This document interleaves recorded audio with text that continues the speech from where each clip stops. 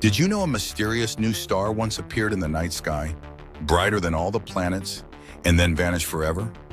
In October 1604, skywatchers across Europe were stunned by a brilliant point of light that suddenly blazed into view near the constellation Ophiuchus. This was Kepler's supernova, the last supernova ever recorded in our galaxy visible to the naked eye. For several weeks, this dazzling object outshone even Jupiter and could be seen without any telescope, captivating observers everywhere. The great astronomer Johannes Kepler studied it intensely, meticulously documenting its changes in brightness and color over time. At the time, people debated whether such a new star defied ancient beliefs that the heavens were unchanging and eternal. This extraordinary event sparked scientific curiosity, challenging old ideas and inspiring astronomers to question their understanding of the cosmos.